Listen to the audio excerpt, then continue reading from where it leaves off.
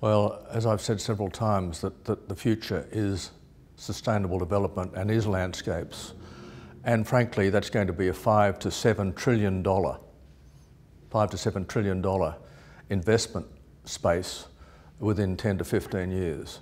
Every bank, every institutional investor is now turning its attention to this space. Well, the impetus for the interest rising is that, one, I don't think green is a term of risk anymore.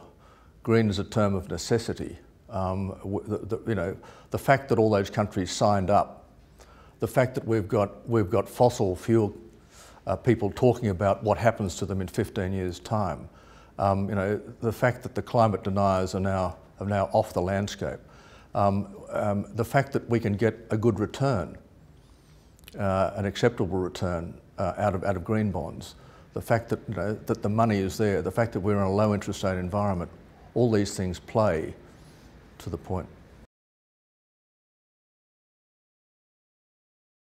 How do we get this large bulk of money that's available looking for a return to trickle down into the people to whom it affects? That's the small, the small holders, the small palm oil producer, the person who lives in the Indonesian forest. How do we sort of deal with the people that are part and parcel of the landscape in an equitable way to deal with the responsibility that they have to their family, the responsibility they have to the environment, the responsibility they have to the wider community?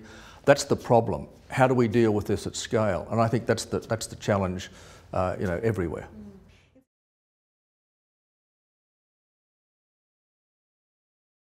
You've got government attention now in terms of what you're doing. You're actually raising the debate, and you're trying to actually set up, people to work together in terms of solving some of these problems, particularly the micro problems. And I have to tell you that problems are not solved just by today. Problems are solved by the people continuing a dialogue in terms of what happens from today. I think what I'm looking for today is a sense of real momentum. Because like in every issue where you're dealing with change, momentum is what really drives a result.